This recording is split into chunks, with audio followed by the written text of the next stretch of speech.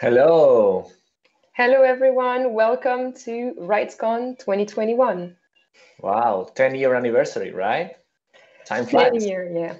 It does. I've only been to 4 RightsCon, so not the 10th, but still been quite an experience.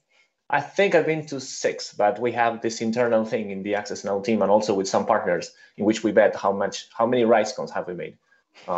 Yeah, time flies. So how do you do? I am Javier Paliero, Policy Director at Access Now, and I want to ask here my colleague Melody, who is going to introduce herself. What is the main thing that has you most excited about this year's RightsCon? Thank you, Javi. So yes, I'm Melody. I'm Advocacy Director at Access Now. And this year, I'm particularly excited about the diversity of sessions. And my challenge to myself is to go to a session that has nothing to do with the issues that I'm familiar with. And then another thing that I'm pretty excited about is the yoga sessions, the yoga at RightsCon. So I'll be looking forward to that, especially after intense panels and intense strategy sessions. I think I'll need it. And I guess that we are all so tired, right, about having almost 2 years of confinement in some places of the world with a lot of meetings and calls online. So I think that some yoga is going to be very handy for all of us. And for me, the most exciting part of the meeting is going to be the opportunity that we have to get people together in the same room, especially, big names at companies. We have great fireside chats, and it's an opportunity for the community to hold, for example, companies accountable, right? And getting the people there in the meeting to ask questions directly. So that's really, really cool. I'm also a bit of a fanboy of Cory Doctorow, who's going to have a fireside chat later today with an Argentinian activist that is also a friend. So that's my little fanboy indulgence that I'm going to have today. Yes, well, it's true that even today, actually, the program is quite rich. And without further ado, we're going to hand over to Nikki, RightsCon Director, who are going to tell you more about everything RightsCon related. Over to you. Our hero. It's your own. Thank you, Javi. Thank you, Melody, for that very kind introduction. My name is Nikki Gladstone, and as RightsCon Director with Access Now, it is my pleasure to welcome you to our 10th anniversary summit. It's fitting that our 10th anniversary event is a record-breaking year across the board. This year, we're hosting more sessions, 527, more participants, 8,515, and more countries, 164, than ever in our history. But what's even more remarkable, and what I would like to take a moment to celebrate, is the community in those numbers. All of you who, while having been disrupted by the online transition, have not been weakened by it. Instead, we've seen unprecedented solidarity in protecting and extending this new place, this new space that we're calling home for RightsCon. We use the words community often, and we do it intentionally because whether it's your 10th RightsCon or your 4th like mine or your 1st, the impact of what we can all achieve in this space isn't confined to the 5 days that are ahead of us. For some of you, those 5 days are a starting point, and for others, it's a continuation and deepening of work ongoing. If it is your first RightsCon, which it is for an extraordinary 67% of you, welcome, because you being here is part of what I believe to be one of the best things about this community, its willingness to expand and its willingness to include. 3 years ago, our program hosted very few sessions on the environment, Indigenous rights, on health. Now they are themes that intersect across every program track.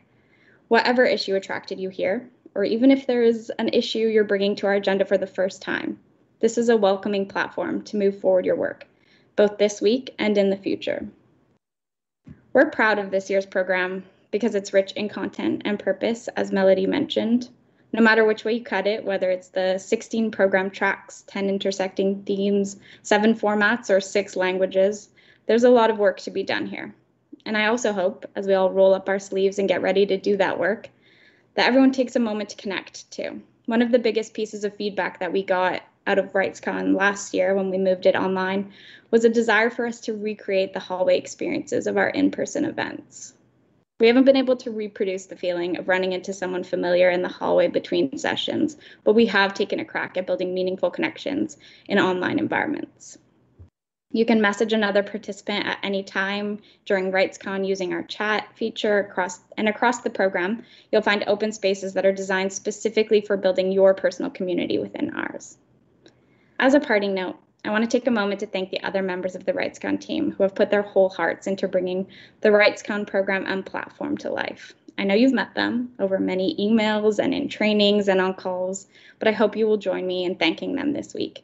Sarah, Daphne, Ariana, Michelle, Luis, Adriana, thank you. Now it is my pleasure to pass it to Brett Solomon, Executive Director of Access Now, to reflect on 10 years of RightsCon. Thank you. Thanks so much, Nikki. And thanks to Javier and Melody as well. It's great to see you guys online. I must admit, it's a shame that we don't get to hug and see each other in person like we do, which is the annual meeting as well of the Access Now team. But I would like to welcome everybody, as Nikki has, to the 10th iteration of RightsCon, especially those of you who are here for the first time. By the end of Friday, there will have been 23,381 experts, activists and policymakers who have participated in RightsCon over the last 10 years.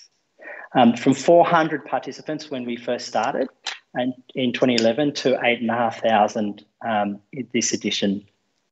But as Nikki said, it's not just a question of numbers, it's actually a question of who. So we've had activists and anarchists and foreign ministers and CEOs and high commissioners and special rapporteurs and celebrities and the nameless. We have people participating from pretty much every country in the world over these last 10 years. And I think as many of you know, we actually are equally as interested in empowering the grassroots as we are in holding the powerful accountable. And I think that's one of the reasons why we've had over 1,000 session proposals from the global community in 2021. So what's happened over these 10 years? We've developed norms like the Toronto Declaration on AI. We've launched movements, including the Keep It On Coalition, to stop internet shutdowns. And I will say that the definition of a shutdown was actually language that was crafted in a half-day multi-stakeholder meeting at RightsCon. And that language has ended up in every UN resolution since. We've kickstarted campaigns like YID, calling for rights-respecting identity systems, and #BanBS, pushing for the banning of biometric recognition technologies in all publicly accessible spaces. And you'll see a lot about that this week. We've mobilised through the Arab Spring and its aftermath, through the Edward Snowden revelations, including having him speak here at RightsCon in 2016. We've grappled with the Cambridge Analytica scandal and the impact of misinformation on the US elections and beyond. And we've also celebrated a lot of victories. I don't know how many of you remember the shouts of joy at RightsCon Southeast Asia when the Indian Supreme Court struck down Section 66A of the Information Technology Act, which was used to arrest bloggers and critics online. We also know that we haven't necessarily won that victory forever, and there'll be some information about that and some private meetings on the situation in India, which is deteriorating. But together at RightsCon, we've determined that digital rights are actually human rights in the digital age, that the corridor is as important as the stage, and that getting culture right is as essential as getting strategy in place. We've also learned that a crowdsourced program is better than a centralised one. This year, the 10th anniversary of RightsCon is also the 10th anniversary of the UN Guiding Principles on Business and Human Rights. And I think that they permanently changed the way that we talk about corporate accountability. And it takes us back to where we started at RightsCon with the Silicon Valley Human Rights Conference.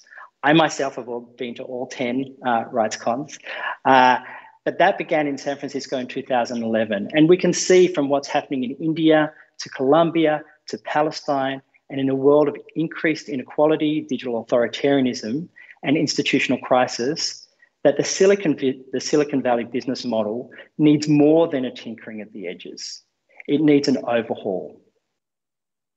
So for the third straight year, the UN Special Procedures coming to RightsCon have issued a joint statement that was released on Friday, which is marking the occasion, or maybe on Sunday yesterday. This year, more than ever, we have 9 rapporteurs who emphasise that the digital rights must be prioritised to rebuild civic space amid recovery from the COVID-19 pandemic. But as you know, these threats that we are facing to digital rights have been under attack since way before the pandemic. It's an old story, and it stirs with greater intensity each year. We see it on our digital security helpline, which just this month will have completed its 10,000th case in response to technical attacks and vulnerabilities facing civil society. Please read our report that we're releasing today on those 10,000 cases. It is full of information and analysis.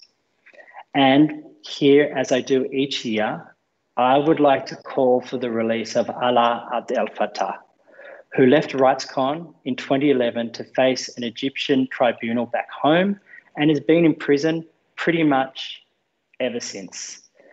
As his cousin wrote to me yesterday, Alaa is a thinker that not just Egypt, but the whole world is being deprived of. A person who, were he not in prison, would have helped us shape the new as we transition from the era that we're in to the era that we're moving into. And such global convulsions that we're experiencing have thrust new topics onto our agenda. We've come to scrutinise the intersection of public health, data collection, disinformation and technology, and explore the ways to bring the power of the digital rights movement to the climate crisis. I also want to note that we've made mistakes, and we've been required to look in the mirror on gender, on race, on how to recognise arbitrary power. All of these things are questions that we consider deeply and hopefully evolving on as a community and also at RightsCon. I'm really pleased that over 60% of session proposers this year identify as women. That's an extraordinary percentage at a tech conference, and it's even higher if you look at the sessions by those who identify as non-binary or third gender. And through all of this, RightsCon has maintained its heart. I think many people see RightsCon as a home or a place that they can call home, and others see it as a place to meet the people that they could only ever aspire to work with.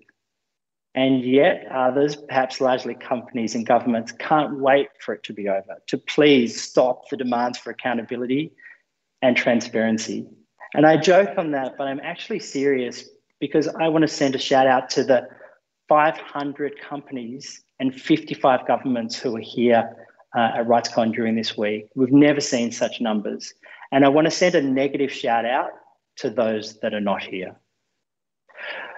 But regardless of stakeholder group, collectively, we are improving, we're evolving, and I think that RightsCon makes our global community even stronger. More than anything, RightsCon makes human rights more likely to be enjoyed in the digital age. And after all, what better outcome could we be looking for than that?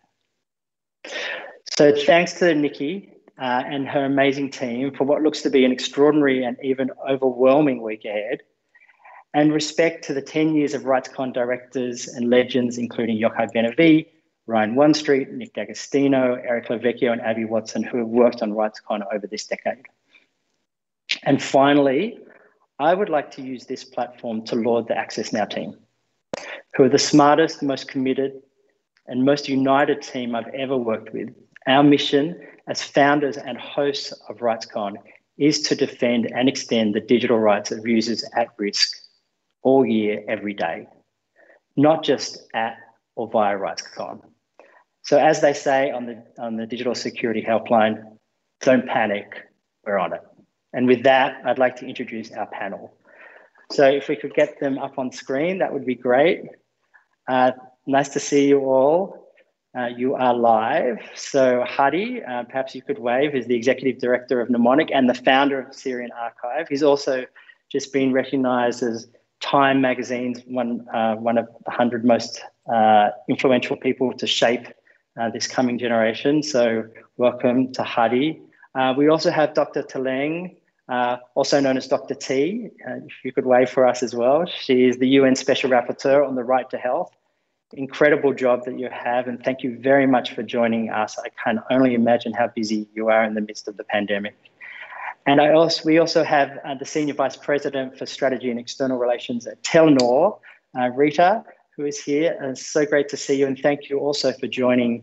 Obviously a very, very busy time for you as one of the telecoms that's responsible for telecommunications in Myanmar in the midst of the coup. Again, all three of you, great to see you. What I'm going to do is I'm going to hand over to Hadi to make a few remarks, then to Tlaleng, and then to Rita, and we'll have some conversation in between. Hadi, over to you. Thank you so much, Brett. Thank you so much also for having me here today on behalf of Mnemonic. It's an honor to be part of such an amazing program and also to share this opening ceremony with an inspiring group of human rights defenders from throughout the world who are working tirelessly to advance human rights. Today, I will be emphasizing the impact of collaboration and solidarity that I have experienced in the last 10 years, working on archiving and verifying human rights documentation in Syria with the Syrian Archive project at the start, and then globally with the organization Mnemonic. This year not only marks 10 years of RightsCon, but also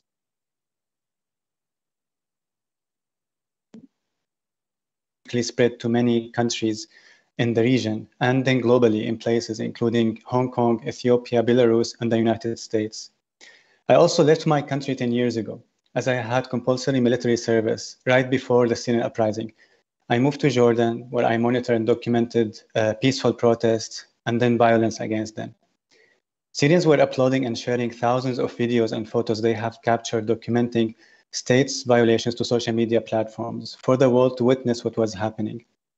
And this was quite different to what happened in the 80s in Syria, where a huge massacre was committed in Hama, where thousands of people died without much evidence about what happened or who was responsible. 10 years ago, I started work as a digital security trainer for human rights defenders in Syria and other countries, many of whom were working to report violations to advance accountability. Even then, I was told by those I was training that despite mountains of content documenting human rights violations published to social media platforms, much of this vital content was being taken down and disappearing potentially forever.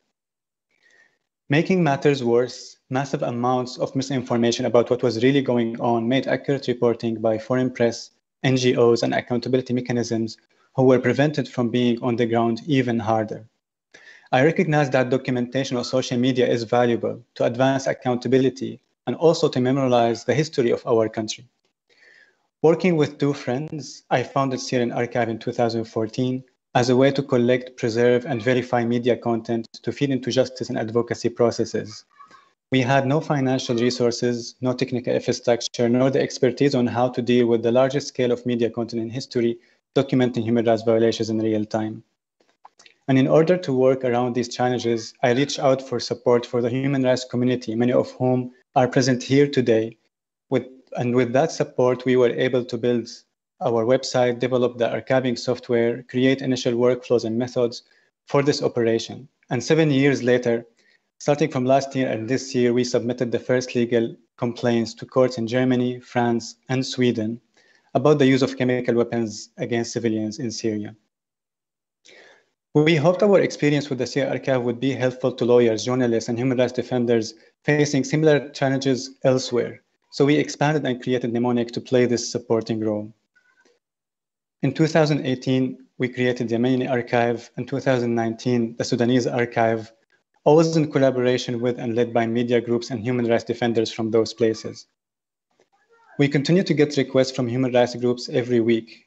Last month, for example, my colleague in Sudan was having a meeting with a human rights group from Colombia to share their experience in archiving and verifying documentation that shows police violence against civilians. This really shows that the issues our organization faces are far from unique. A solidarity-driven approach where groups share resources and methodologies with those facing similar issues elsewhere is more vital than ever before. This year, at the 10th anniversary of RightsCon, a large number of panels will show groups working together to tackle these challenges, develop tools and methods and better ways to collaborate more effectively. My team and myself are looking forward to being part of this vital discussion this year, and thank you so much for having us. Thanks. Thank you so much, Hadi. Let me ask you, before we hand over to Tlaleng,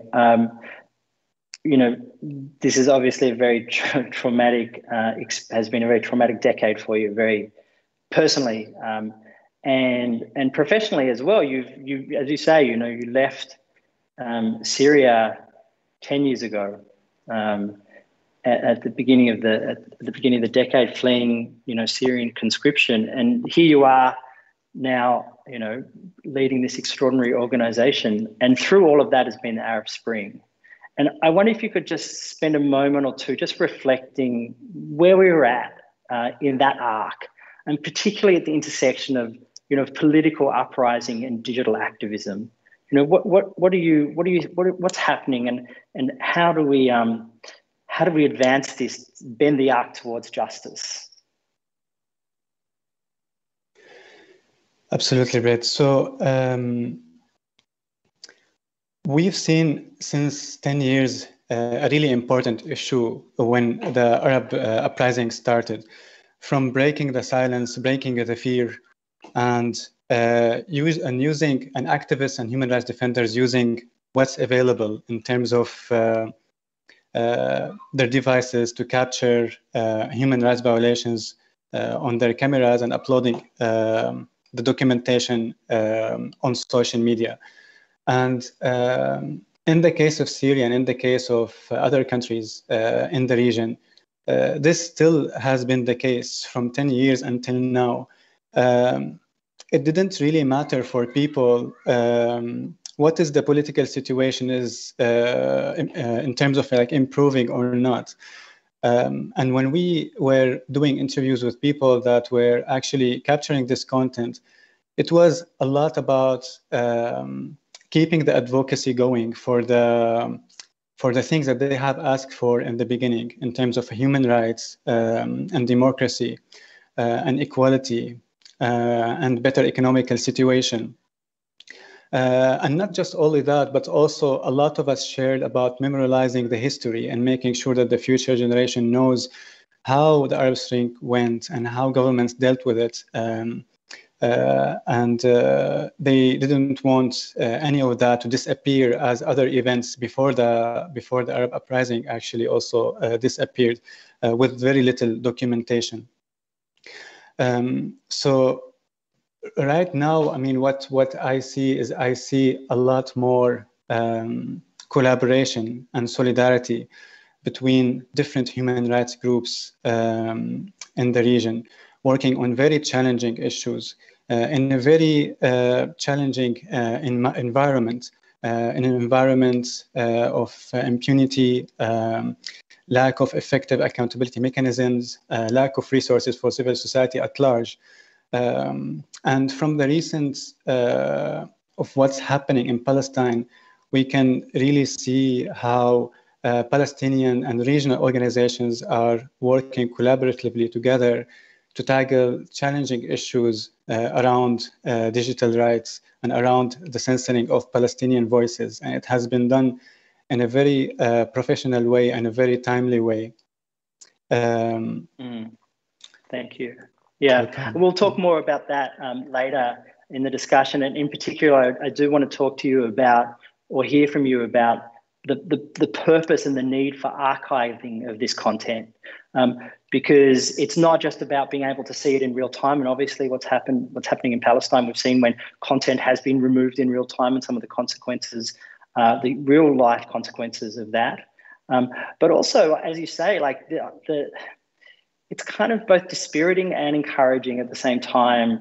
A lot of the discussions that we're having, because I've looked back over the last 10 years, I looked at the original comments from RightsCon back in 2011, and even when Access Now formed back in 2009, and so much of the conversation is actually the same. It's about how does civil society use the online sphere to be able to advance their human rights agendas, their political agendas, and who are the gatekeepers, and whether it be companies or governments, and how does multi-stakeholderism fit together to ensure that we actually deliver human rights online, as was found to be the case through multiple human rights resolutions.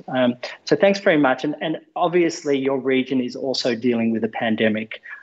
So with that, and when you intersect, political upheaval with the crisis, the health crisis, I think we have, a very potent and unhappy recipe. So with that, let me hand over to Tlaleng to give us some introductory remarks on her area of responsibility. Thank you. Thank you so much for the invitation, and distinguished guests and all of the panelists. We know that technological and digital developments in the health sector have proven to be instrumental in the promotion of the right to health, the provision of healthcare, and in many instances has direct positive impact on our quality of life. Innovation and digital interventions are an integral element to ensuring new capacity and ability to store, share, and analyze health information.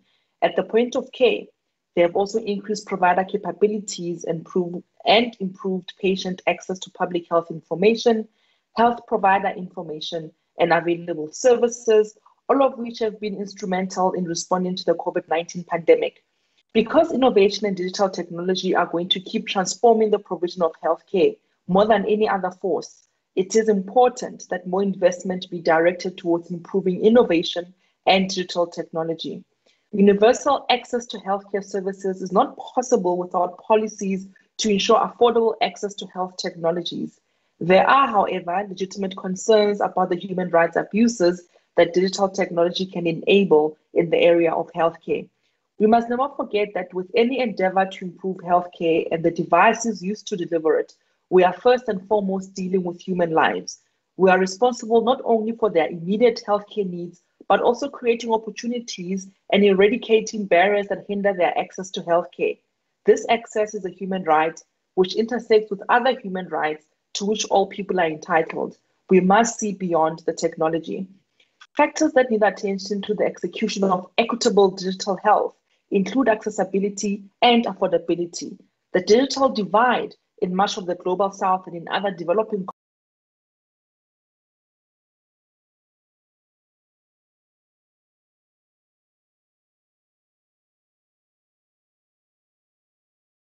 Rapporteur on contemporary forms of racism, racial discrimination, xenophobia, and related intolerance. Emerging digital technologies exacerbate and compound existing inequities, many of which exist along racial, ethnic, and national origin grounds.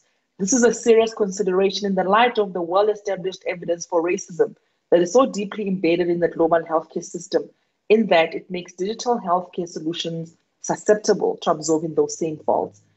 Digital and facial recognition in technologies that are being used in health innovations may perpetuate racism and sexism, ableism, and thereby embedding it in health technology.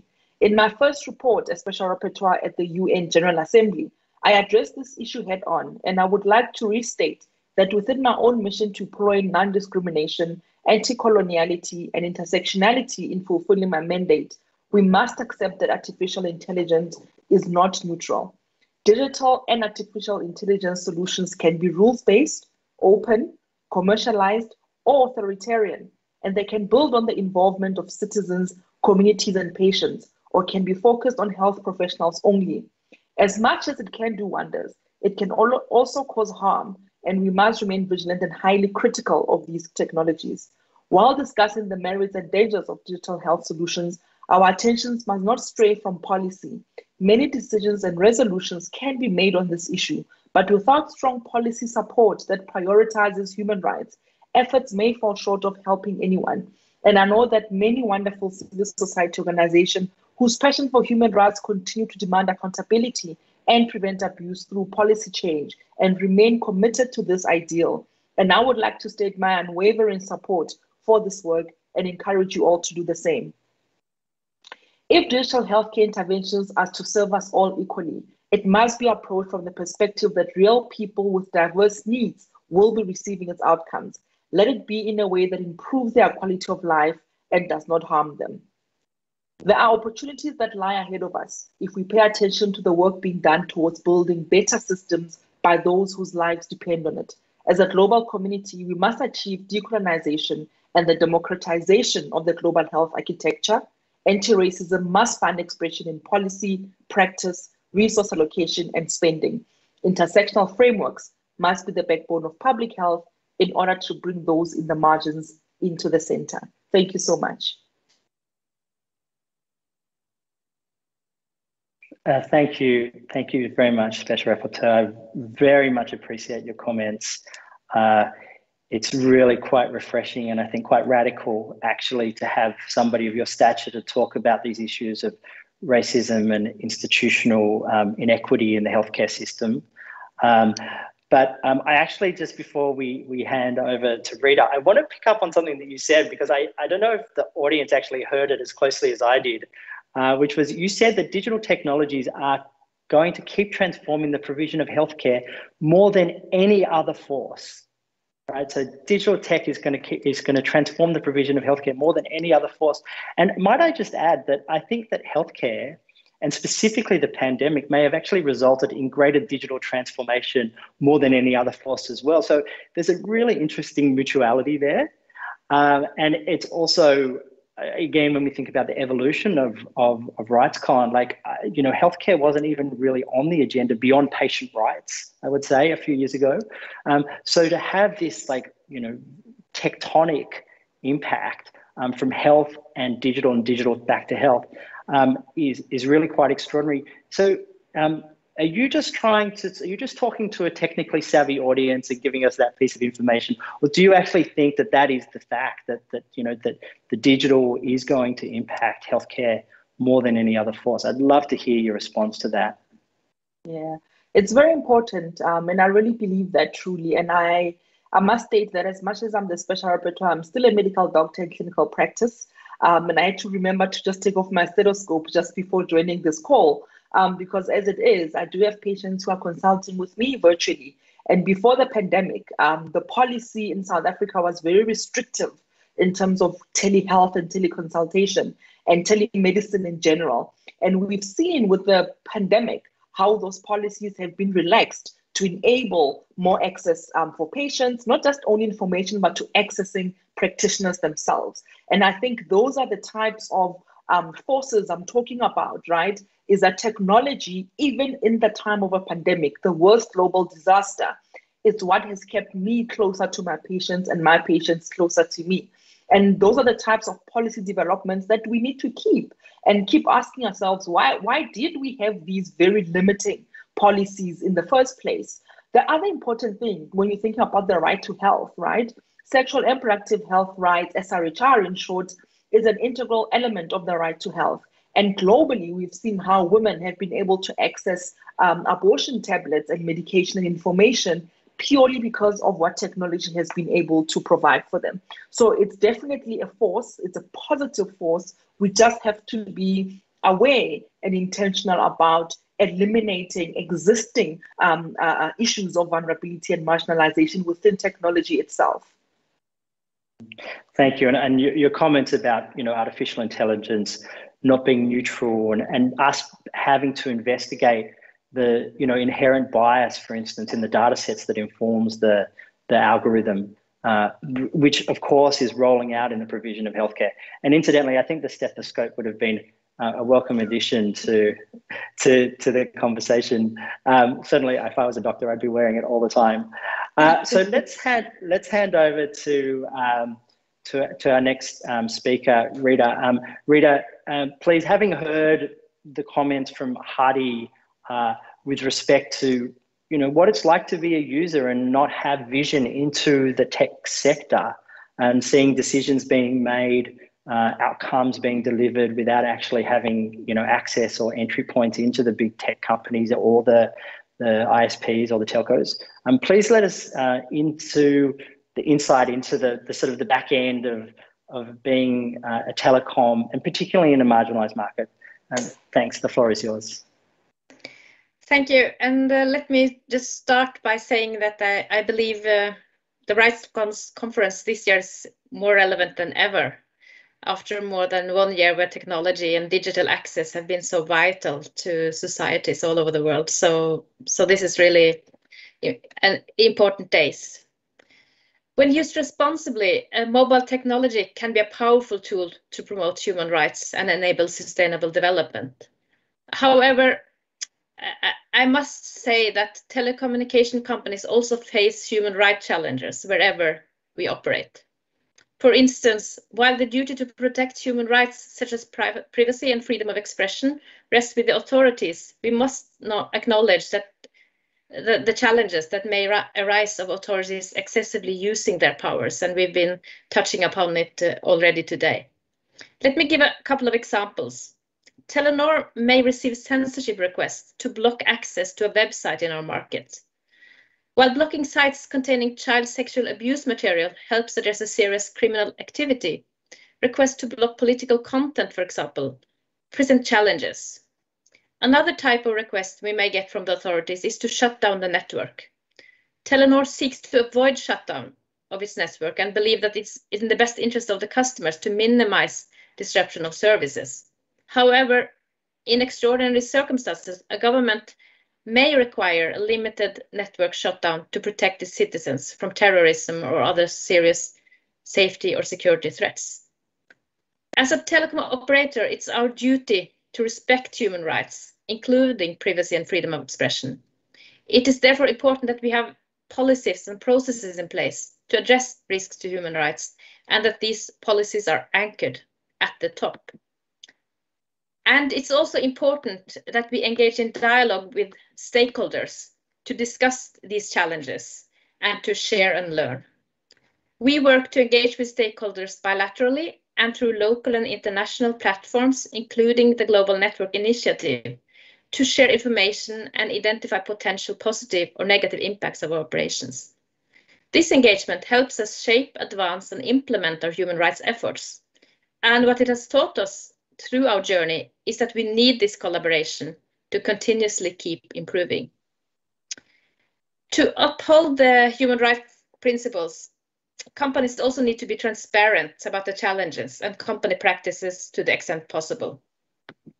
There are regular reporting processes that many companies adopt, including annual sustainability reporting.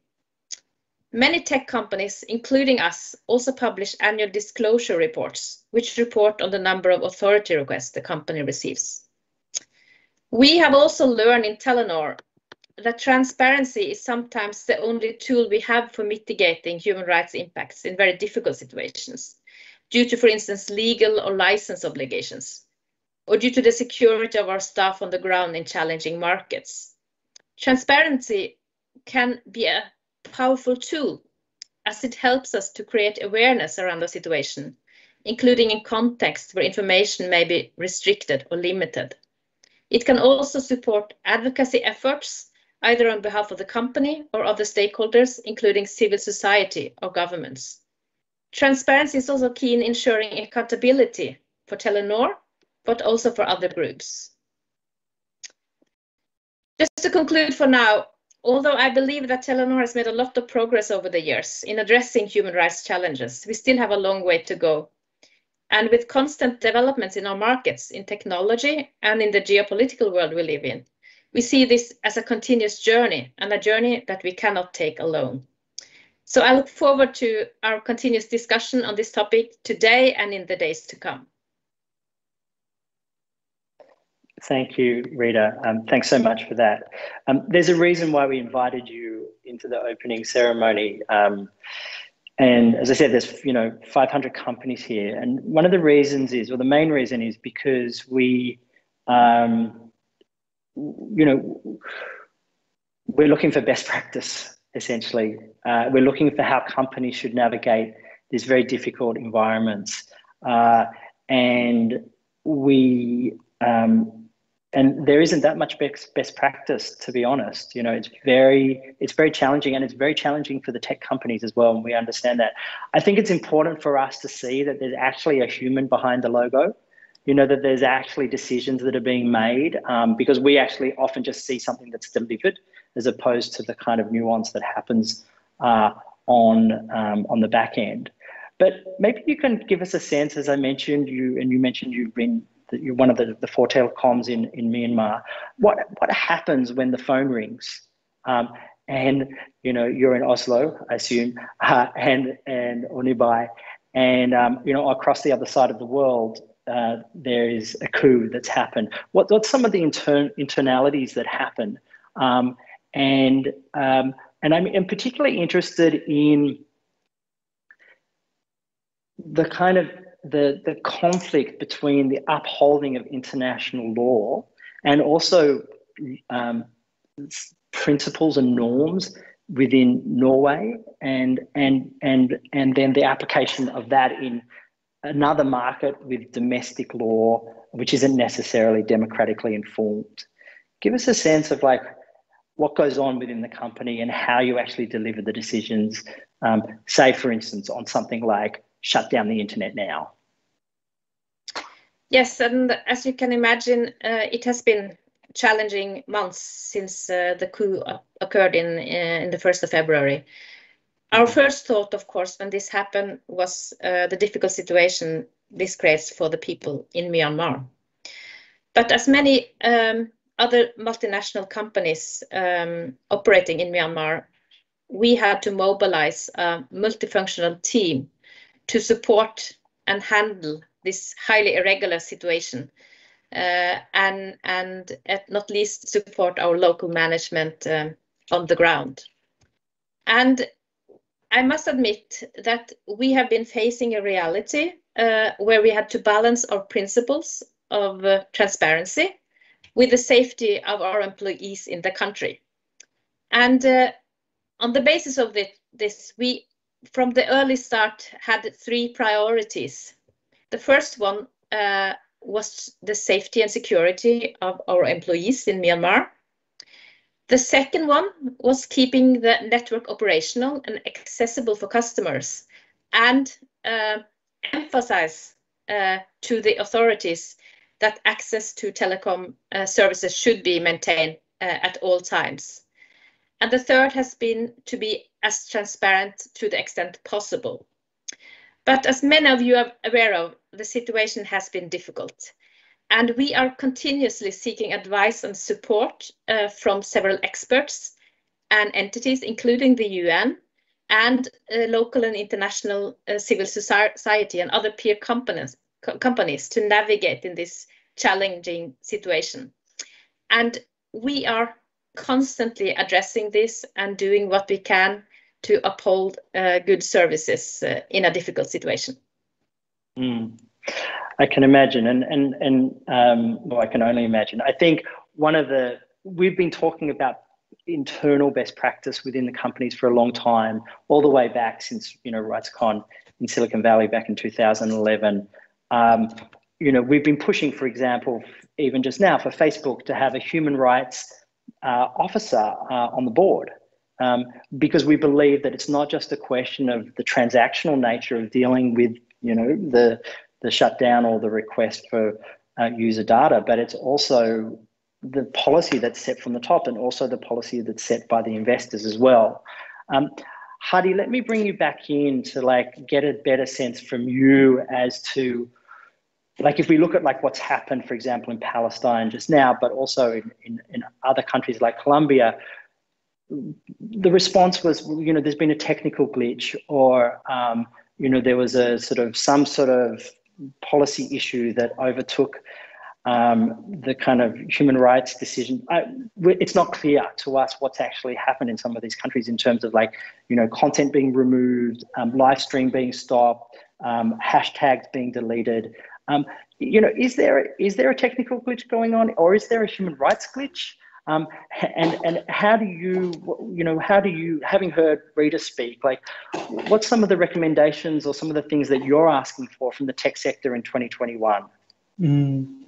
Brett, this is something that definitely we have been seeing, starting from 10 years ago, the issues when it comes to takedowns and the problems what we are facing with content moderation. So it's nothing new. I think what we are seeing right now, it's just it's huge in scale.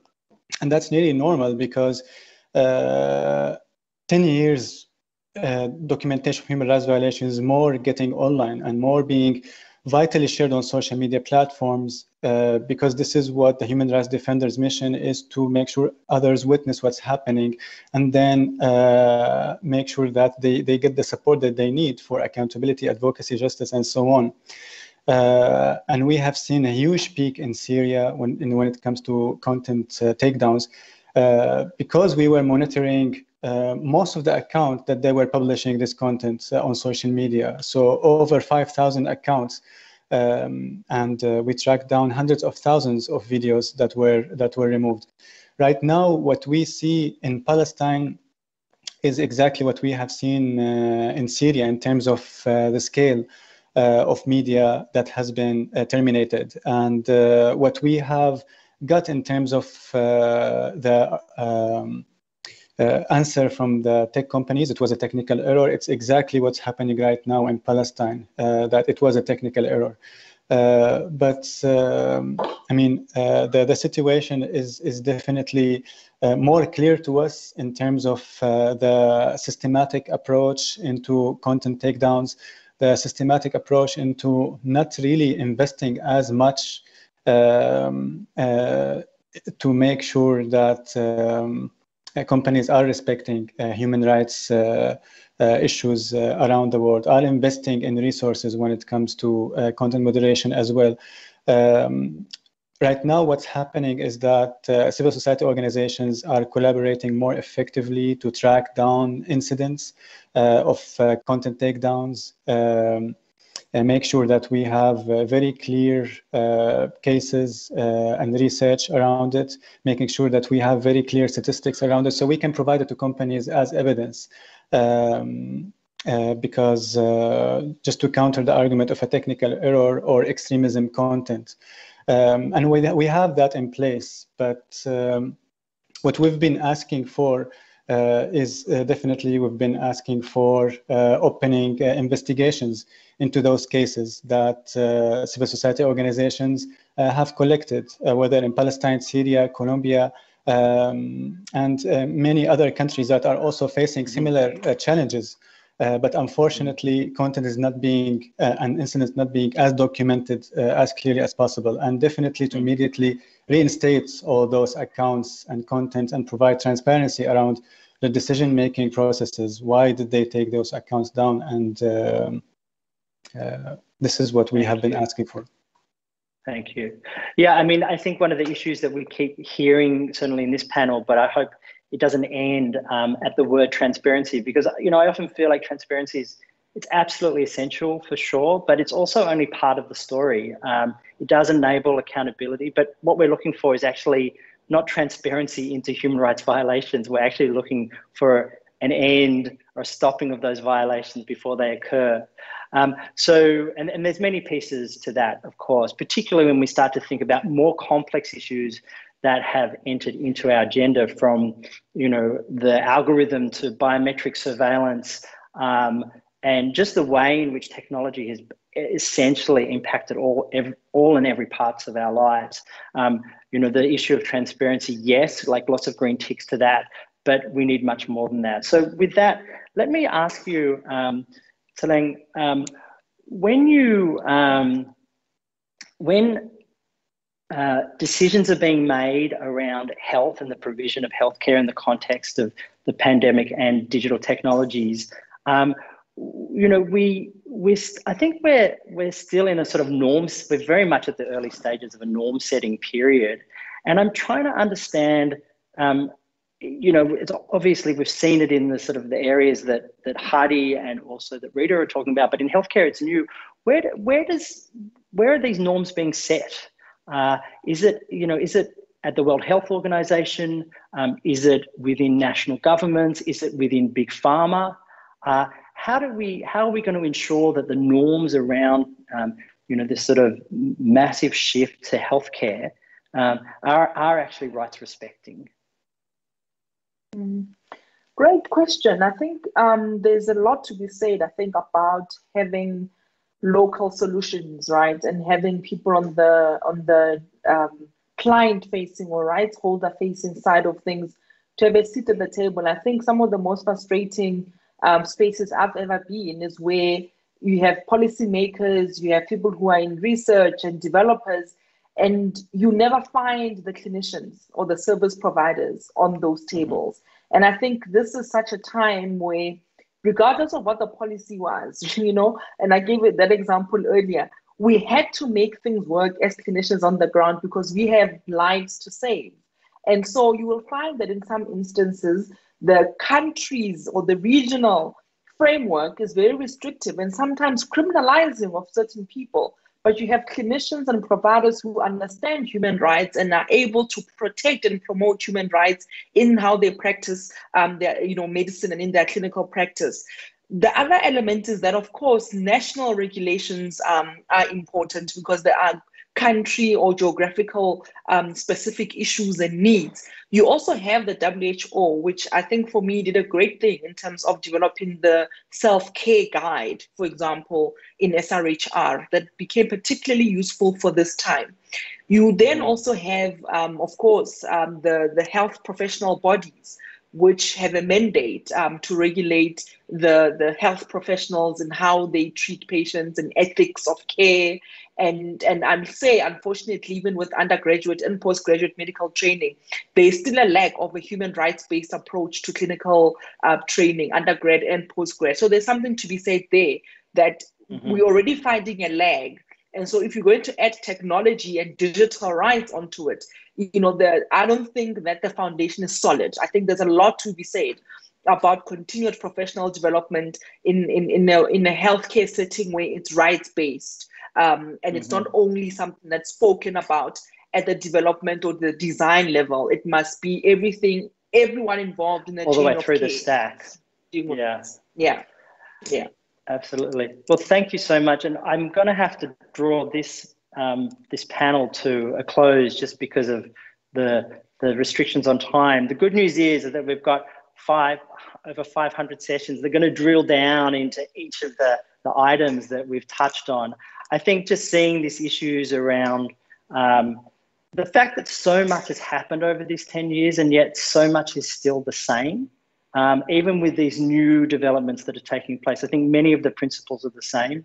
And in fact, you know, as an organization and as a platform, we talk about the universality of human rights, regardless of whether it's in healthcare or whether it's in democracy or whether it's in education or whether it's the provision of water, that human rights should form the basis of all of those discussions and all of those debates. And actually sit at the very center.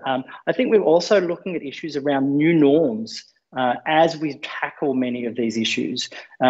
The benefits and also the limitations on transparency is a matter that we will discuss throughout the week. And also, of course, the role of the tech sector, the fact that it has done so much in terms of the delivery and the enabling of rights, and yet at the same time is causing so many problems. I think we have a human rights crisis that is unfurling within the tech sector and on tech platforms that needs to be addressed. It's no longer business as usual that is okay.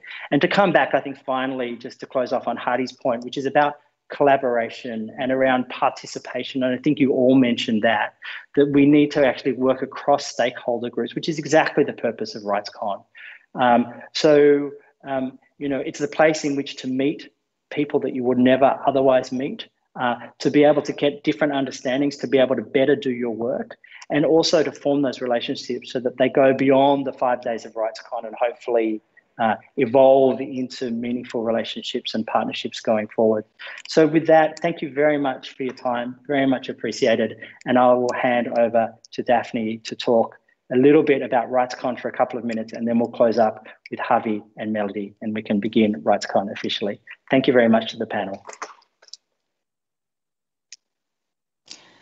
Thanks so much, Brad. Hi, everyone. I'm Daphne, Participant Experience Coordinator at RightsCon. Some of you may be familiar with me from communicating over email to help answer some of your questions. And as part of my role, I'm here to provide support and just ensure that everyone has the best possible experience. So with that in mind, and before we kick off this week, I just wanted to share a few reminders to help everyone get started and set up. As you might have seen, we have many things happening on the platform. And to help you navigate the content and guide your journey, our team has put together a very detailed participant guide with a lot of great resources. And this guide should really be your first resource to always go back to and your first visit on the platform. So if you haven't already, I encourage everyone to take a look. I'll begin now by sharing a few slides to show you just a few helpful tips. In the guide, you'll find information on how to set up your profile, how to share details about yourself, how to set up your time zone so you can navigate the program in your local time. And, you know, like Brett mentioned, with over 500 sessions to choose from over the course of the week, the guide also shows you how you can plan ahead. And you can do that by indicating your interest for those sessions that you like to attend and build your own personal schedule. And the next slide, I'll show how you can set up your calendar reminders, how to set up calendar reminders and include them into your own personal schedule. So this is a great helpful tip because you want to make sure that you don't miss out on those sessions. So there's also information about the many ways that you can engage with other participants throughout the week. We'll have discussion forums, one-on-one chats, and group chat functions that are available starting today.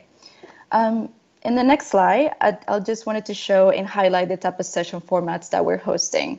We'll have sessions that are pre-recorded and will be available at all times, like lightning talks and tech demos. We'll have sessions with unlimited capacity, like panels and fireside chats. And because of the interactive nature of community labs and strategy sessions, I just wanted to note that those will have limited capacity and they will close when they reach the attendance caps. But if you aren't able to make it into your first session of choice, not to worry, because there will always be programming available at all times and many other opportunities for engagement. If we could, yeah, the last thing on the program here that I wanted to mention is our open spaces, which is a new format designed for fun and creative programming. We'll have live performances, film screenings, games, wellness, and much more. And it's just designed for everyone to connect, relax, and unwind. So we hope you will take a moment to tune in and enjoy those sessions. In the next slide, you'll see our different channels for contacting support. And, you know, as you explore the platform, you get familiar with the platform, we really want to make sure that everyone feels supported every step of the way. So in the platform, you'll see a section for the help desk that includes information and emails to reach out to for any general questions about your participation or any safety and security concerns. You also find more details about our approach to keeping RightsCon a safe, productive, and inclusive space. And on this note, I just wanted to take a moment to remind everyone that RightsCon is governed by our code of conduct policies. And these policies are set in place to create a safe space, one that is free of harassment or discrimination. And in there, you'll be able to read in more detail about our policies and how to reach our code of conduct team for any questions or raise any concerns. And finally, I just wanted to remind everyone that similar to previous years, there will be lively discussions happening simultaneously over social media. So I encourage everyone to join and follow the conversation using the official hashtag, which is #RightsCon. And I'll end with that, as I'm sure everyone is very eager to get started. I hope everyone has a very productive week. And now I'll pass it over to Melody and Javier to kick us off for our 10th anniversary. Thanks.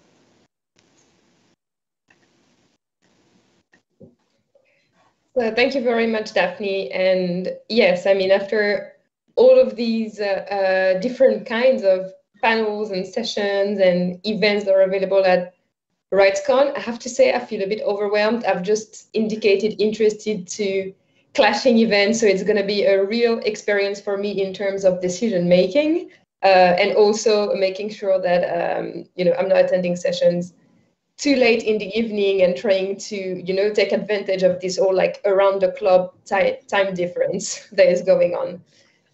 So Javi, have you changed your mind in terms of what you're the most excited for this RightsCon?